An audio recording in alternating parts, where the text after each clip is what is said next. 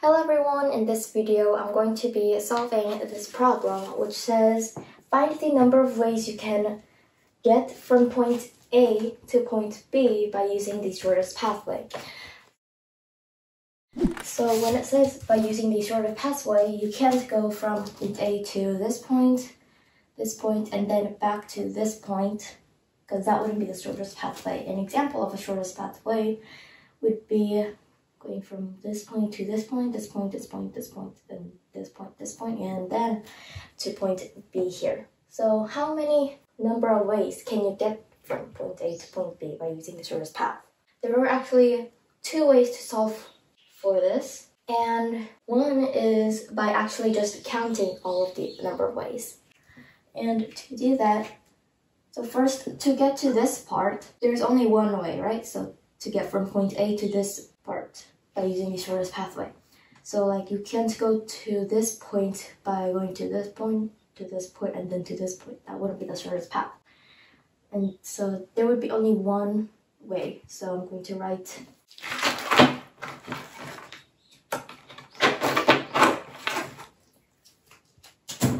one right here, slanted one.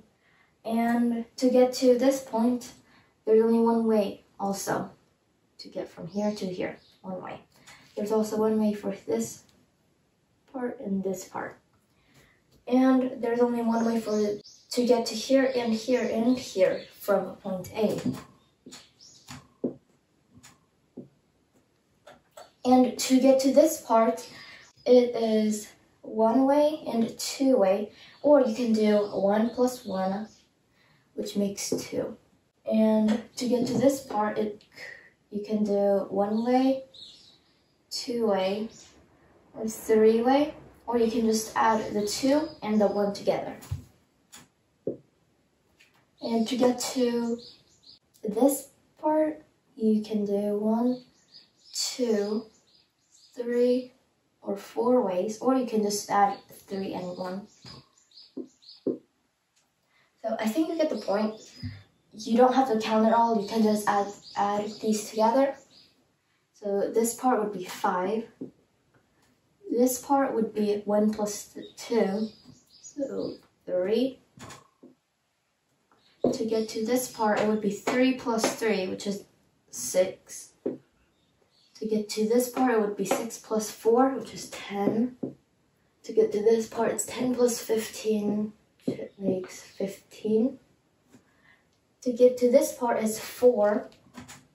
To get to this part, it's 10. To get to this part, it's 10 plus 10, 20. And finally, to get to point B, it would be 20 plus 15, which is 35. Now, if we had more squares and we were trying to find for the number of ways you can get from point A to point B, this wouldn't be the best option. The next way to find for the number of ways you can get from point A to point B will be a little bit faster. So what you do is, I'm going to make a duplicate of this rectangle, and then I'll show you guys how to solve for it.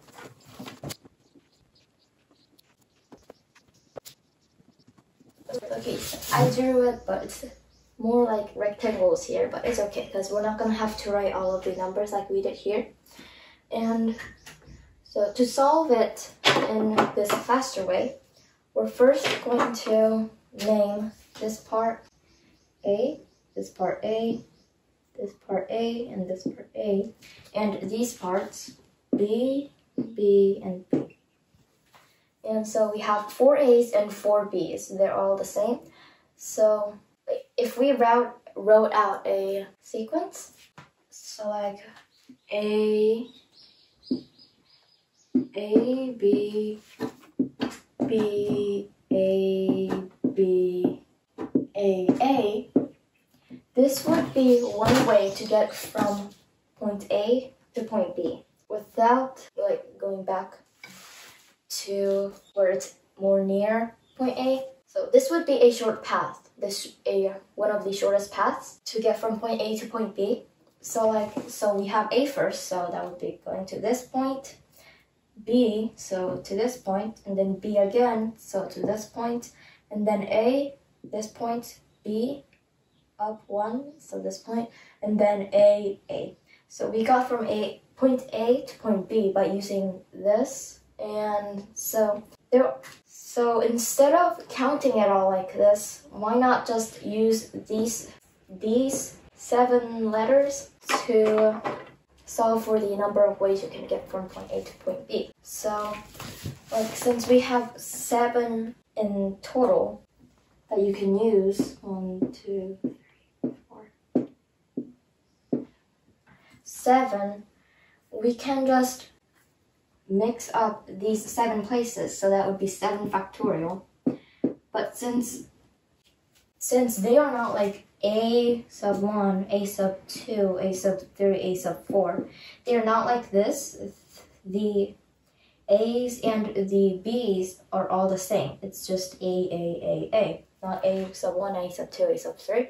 So since we have the same 4 of A's, we're going to divide 7 factorial by 4 factorial, and also divide by 3 factorial, since we have the same 3 of B's.